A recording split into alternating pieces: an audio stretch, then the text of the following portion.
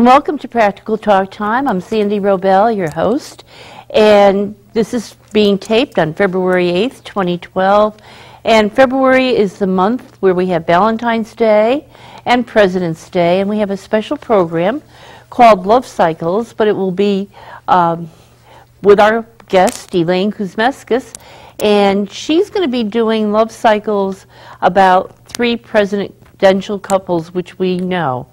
Abraham Lincoln and Mary Todd Lincoln, John F. Kennedy and Jacqueline Bouvier Kennedy, and Barack and Michelle Obama. And before I introduce Elaine, I would just like to let you know that Elaine is a professional astrologer and also a professional counselor. She has written several books, and I just would like to show you some of them. We have here Connecticut Ghost, and this is the Opera House in East Haddam, Connecticut, on the cover. We have The Making of a Medium, and on this one we have Elaine's picture right there. And we also have Seance 101, because Elaine is also a certified medium, and Soul Cycles, Astrology 101. And today she's going to be talking about what makes marriages happy and compatible. Are they made in heaven? Is there a way of predicting or planning, or is it destiny? And Elaine, welcome to the show. We're very glad to have you back again.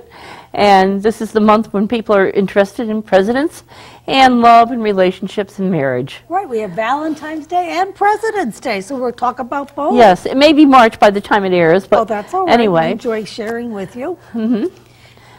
And can you tell us how you got into relationship astrology, and what do you actually use? Not talking about the presidents per se, supposing a couple came to you, well, what techniques would you use? Well, I do a lot of compatibility astrology, and what I usually do is I start with their horoscopes. A horoscope is a picture of the heavens at the time you were born. In astrology, we believe when you take your first breath, the stellar influence are imprinted upon you. And that acts like a hard drive. And then throughout life, as the planets change, different events occur. So I would look at the individual charts, and then I like to do Sun, Moon, and Venus. The Sun is your individual spark, the Moon is your emotional nature, and of course Venus is love. So if those are in good aspects, it usually is a very happy marriage. And you know what the most classical indication of a happy marriage is? Saturn? No, it is one person's Sun on the other person's Venus.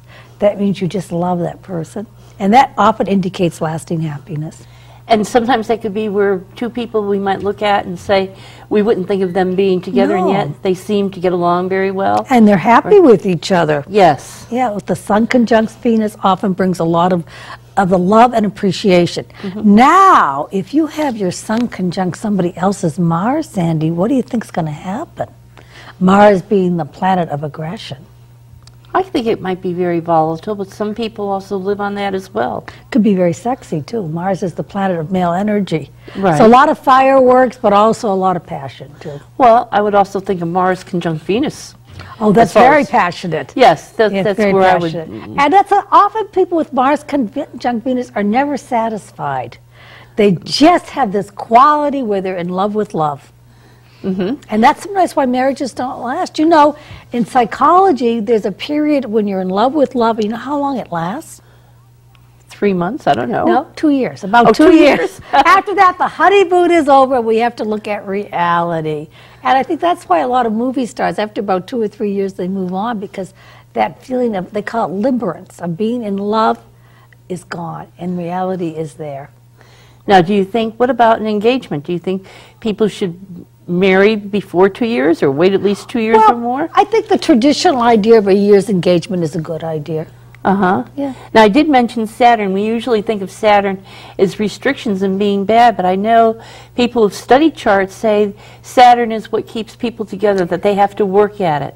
Right. Sometimes Saturn will make you feel very responsible and have a very strong sense of duty to the other person, but not a lot of passion. We can't have both? Well, you can, but Saturn kind of makes you work, work, work. But I always say if you work hard enough, you get the reward at the end. Because I know when we start studying astrology, we have what we consider the malefics and the benefics. And, Right, absolutely. and Saturn is always thought as being bad, but it isn't necessarily bad. It's something we have to work for and appreciate. Right. And you know, there's more to life than just passion. There's also family life. If your sun is in good relation with another person's moon, that often shows fertility and a love of family. If you're close to another person's Mercury, these are the people that are friends, that like to hang out together. And that's a good aspect for friendship. Not necessarily romance, but friendship. We find also another classic aspect of happiness besides the sun and Venus is the sun and Jupiter. Because Jupiter always expands. And if somebody's Jupiter is on your sun, they make you feel good.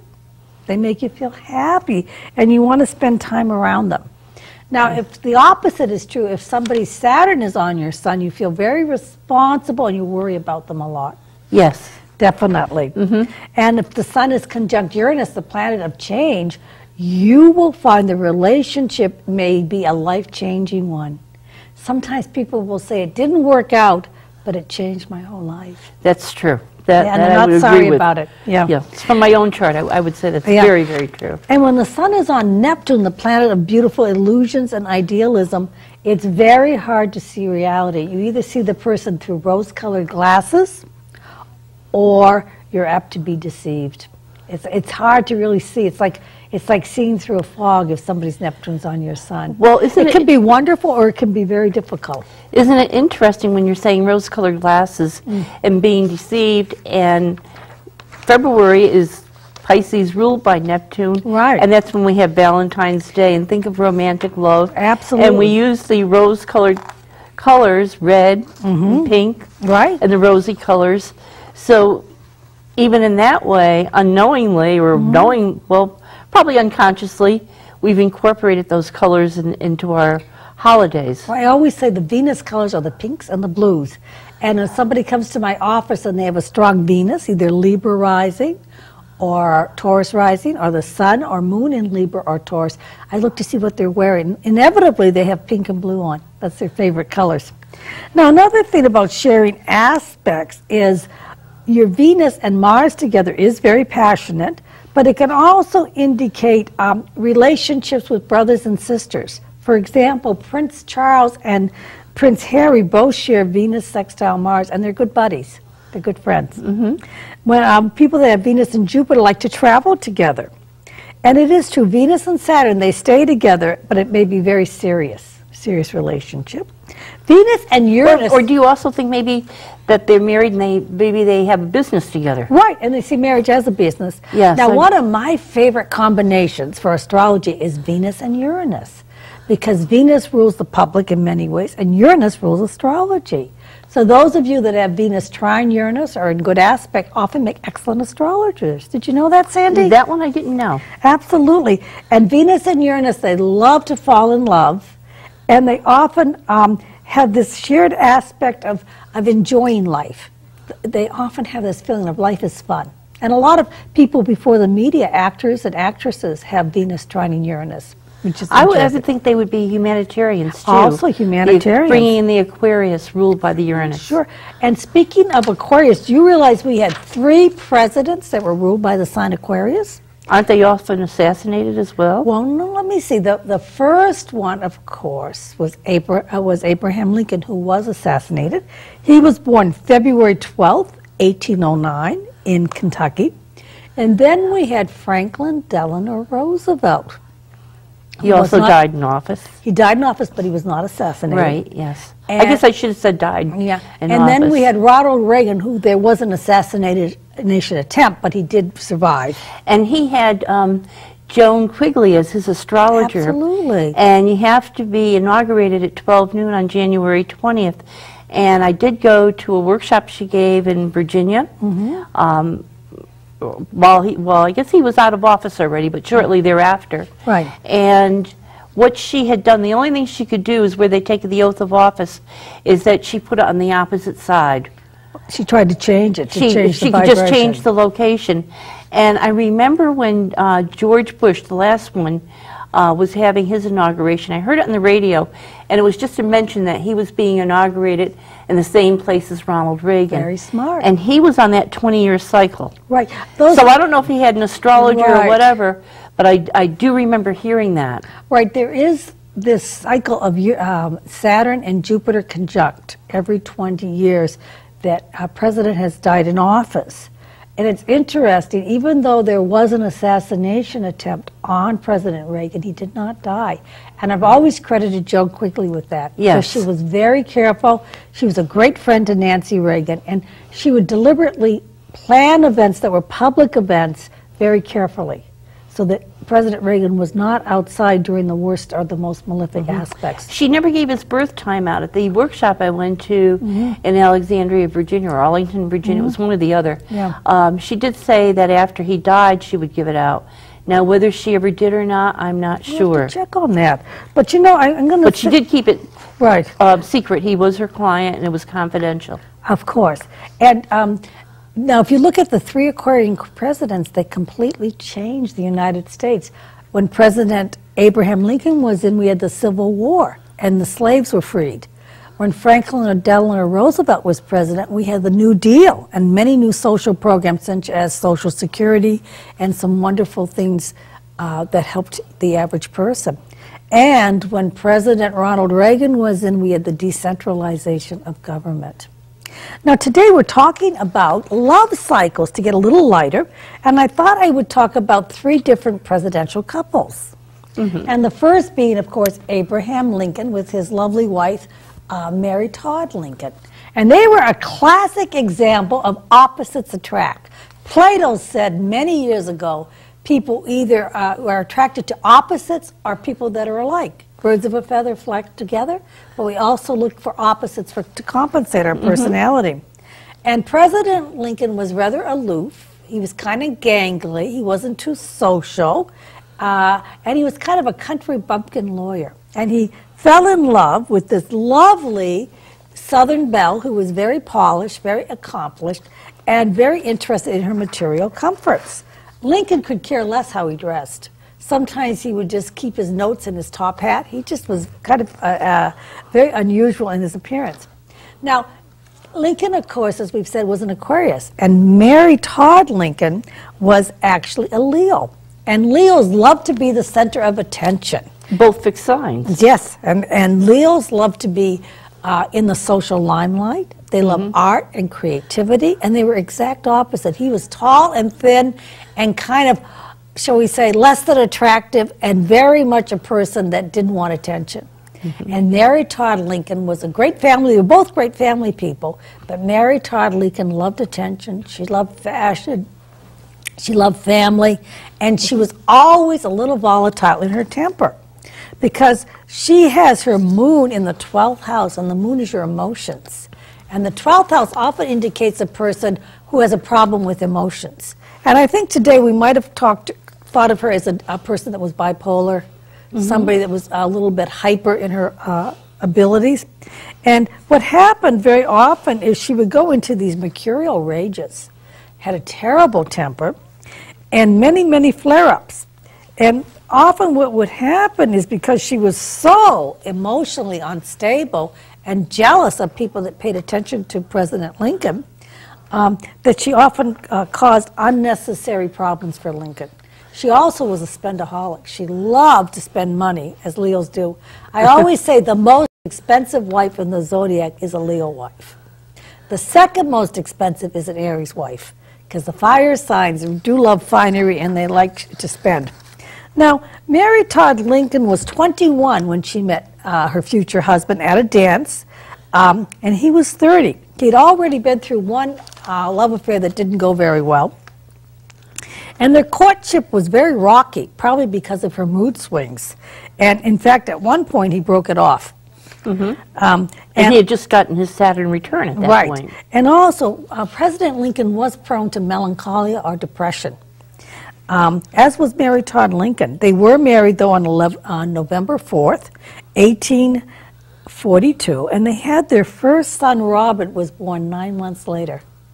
And family life was very important to both Lincolns.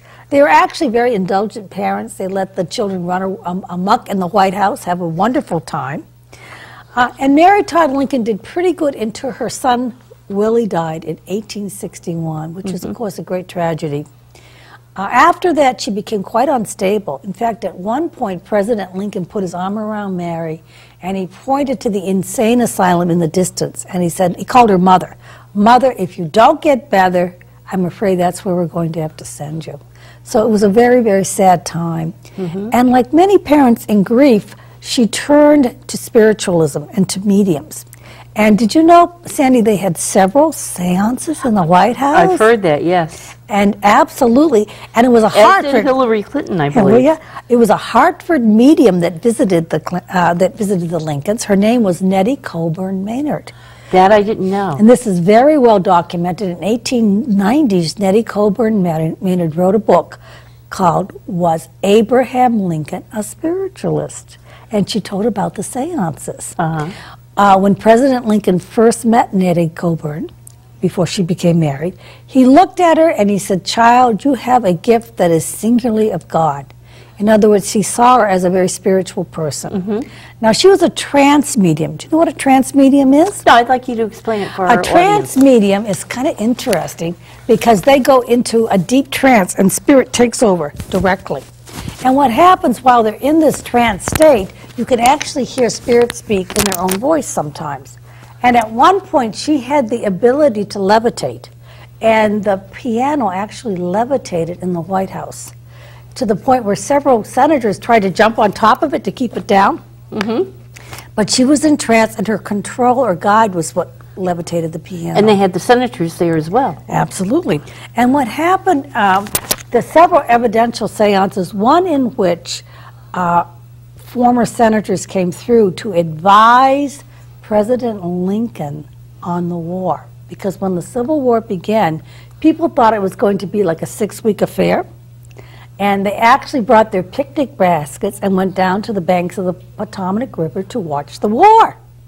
Because they felt very strongly it was only going to last 6 weeks, so they had to see what was happening. I can't imagine going on a picnic to watch a war. I can't either. And the troops, the Union troops, were ready to go home after a few months.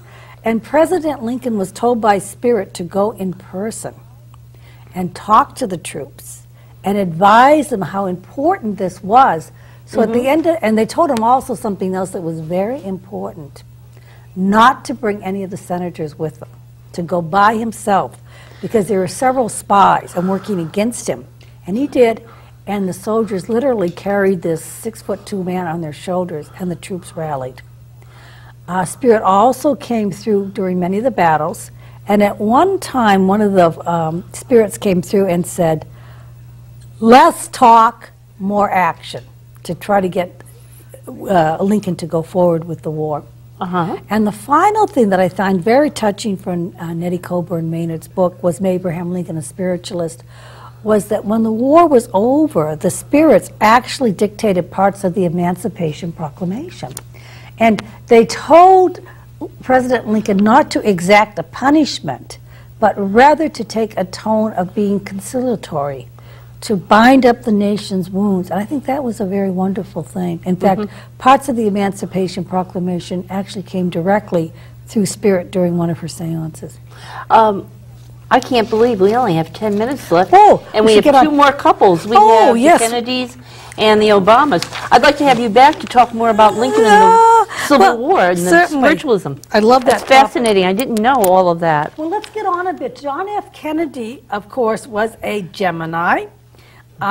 He had a very interesting combination, the 8th house of his sun, Venus, and Jupiter.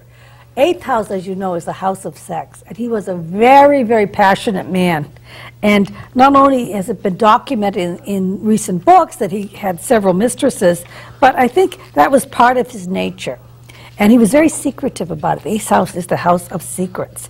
Now, he was a Gemini, and I think he and Jackie got along fairly well because she was a Leo. And Gemini is an air sign, Leo is a fire sign, and we say in astrology that air fans the flame. So that's considered to be good.